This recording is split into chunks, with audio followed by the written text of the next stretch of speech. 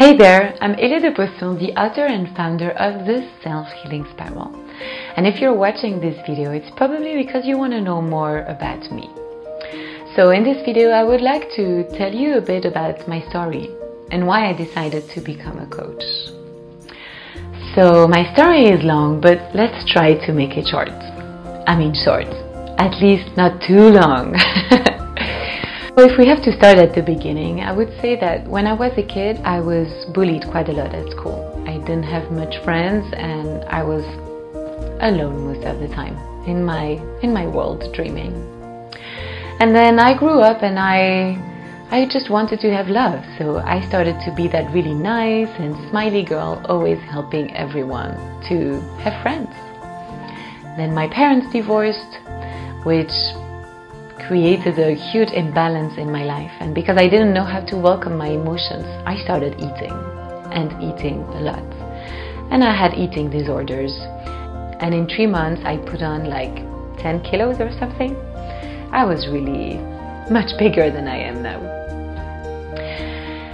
And then time passing by, I was always trying to do the right thing. You know, as the eldest of 3, I thought I had to show the example, and so I was working in a bank, I was buying a flat, meeting someone, getting married, doing a master in evening classes, so that I could have the feeling that when I would turn 30, I would have ticked all the boxes.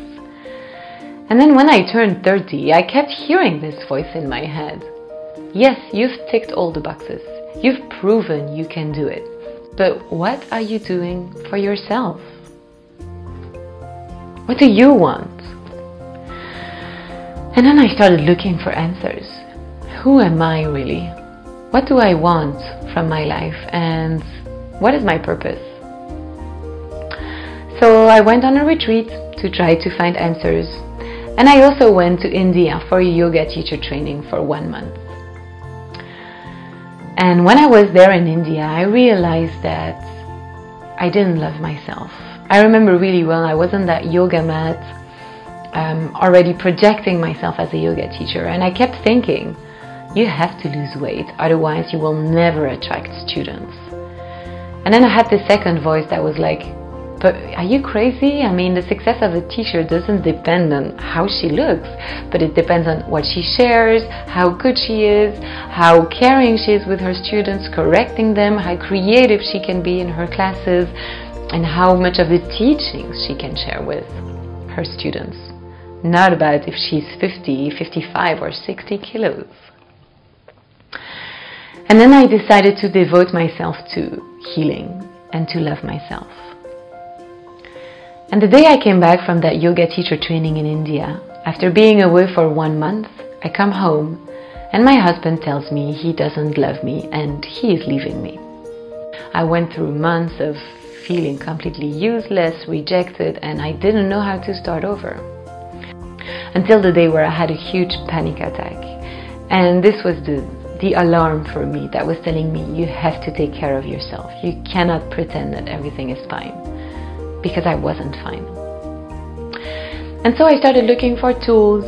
How could I take care of myself? How was I functioning? How was the brain functioning? What are emotions? And I was looking for that tool that would always help me be better and do the right thing for me. That tool that would help me heal and finally love myself, even though I just got dumped. And one morning, after spending months of doing research and reading books and watching videos, all the things I had learned really came together. And I woke up and I was like, it's a self-healing spiral. Yes, this is how it works. And so I started applying the tools and I realized how powerful and how magical they were. They really helped me rebuild myself because they helped me welcome my emotions, get rid of my fears, and love myself as I am. And this is what healed my wounds. And so I started sharing this method through a book and through coaching practices. And then I started realizing that I had awakened to my true self. And this is what I was always meant to do. Learn from my personal experiences to teach them to others. So today I devote myself to helping women create a life of harmony where they feel free and completely aligned. where they have healed their past, where they can completely be themselves, speak their truth, and also find their true purpose. That's it. That's my story. And it's my passion. I feel like it's my duty to help others, because I would have loved to have that help when I was stuck there 2 years ago. So now I'm giving you that help if you feel stuck where you are. You can have a huge transformation, like I did transform myself, and create a happy life. I hope this story inspired you. If it did, you can subscribe to my channel where I share a lot of other videos and tools. And I would love to connect with you on a breakthrough session to hear about your story and to see how I could help you. Bye bye. Take care.